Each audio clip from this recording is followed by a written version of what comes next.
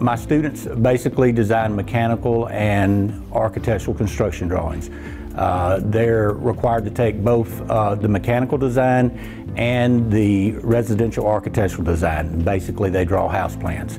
There are several different programs that we run in here. We've got your basic AutoCAD. They still do learn a little bit about board drafting. We've got SolidWorks, and we have a certification program for the SolidWorks. It's a certification for a mechanical designer.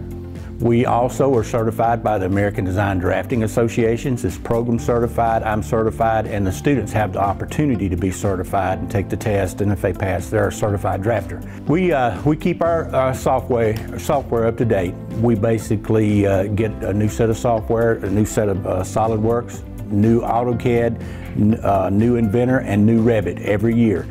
Our computers are changed out every 3 years. So we've got some of the biggest screens that you'll see anywhere. We also have a 3D printer. So the students are also able to take their 3D software and actually print it out on a 3D printer. So kind of an additive manufacturing plus in the program. The kind of student that would take this program would be a student that has good solid mathematics.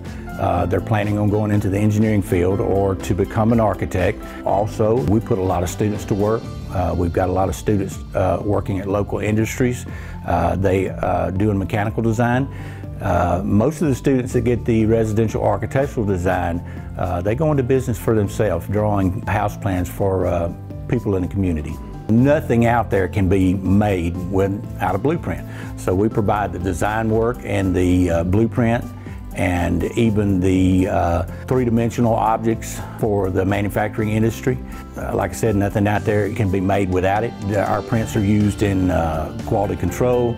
They're used in the manufacturing world for things like robots. Every part on a robot would have to be designed and have a drawing, different part drawings, different assembly drawings. So that's basically what we do. All right, after finishing the program, some of my students go to work for New Flyer, for Alabama Specialty Products. We've got quite a few people at Lee Bratt's company. We've got them over at the General Dynamics Ordnance Division. We have quite a few over there. And the most appealing thing to the students is, going to work doing architectural drawings for themselves, kind of having a business of their own.